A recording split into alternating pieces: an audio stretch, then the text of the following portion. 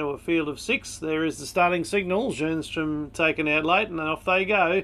A little slowly into stride was Chainsmoker, whereas off the inside getting a nice getaway was Winter Passage, and it's going to set up the early speed, if you could call it that, because they're going very moderately indeed.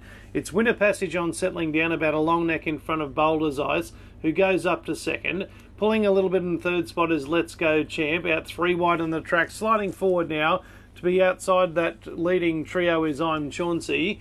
Back in 5th spot then, and looking to be one off the fence at this stage in the middle there would be Lotus Leaf, and despite the slow speed, back at the tail of the field is Chainsmoker, but there's only about 3 3/4 lengths from first to last of the 6, with Jernstrom unable to be loaded. They've gone halfway, and that's a much slower first section on appearances. Winter Passage still shows out by a half a length to Boulder's Ice.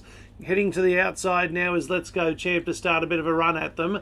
Also they're out wider on the track, and coming into it is Boulder's Ice. But with 250 to go, kicking away now is Winter Passage.